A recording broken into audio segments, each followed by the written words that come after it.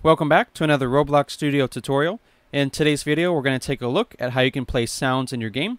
And this sound is going to be triggered whenever the player touches the part in the background. Okay, let's go ahead and take a look.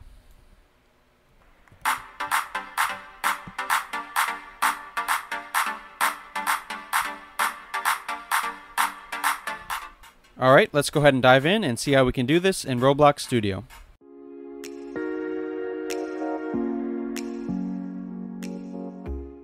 Adding sound into your game is actually pretty easy.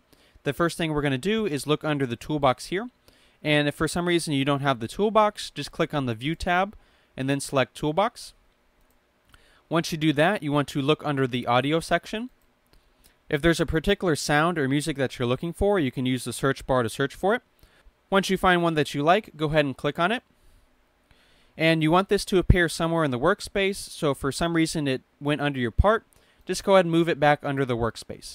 What you want to do next is rename your audio file to sound.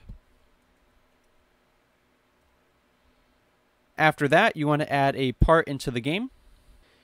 And then under your part, you want to add a script. I have a sound file from before, so I'm just going to go ahead and delete one of these. And then let's go ahead and take a look at the script underneath the part. So this first line up here is a reference for that sound file. So the sound file is located under Game, and then it's under the workspace, and the name of it is called Sound. So if you didn't rename it Sound or you don't want to, you just have to change this part to whatever the name is. Next, we're storing that part inside of a variable. After that, we're doing a touch event that is running a function called music. And this function, what it's doing first is checking to see if the music is already playing, which is what this line right here is doing. If it's not playing, then it's going to start the sound.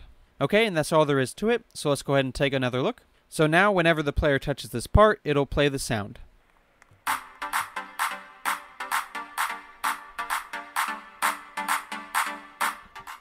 Okay, this is going to be the end of this video. I hope you enjoyed, and stay tuned for the next one.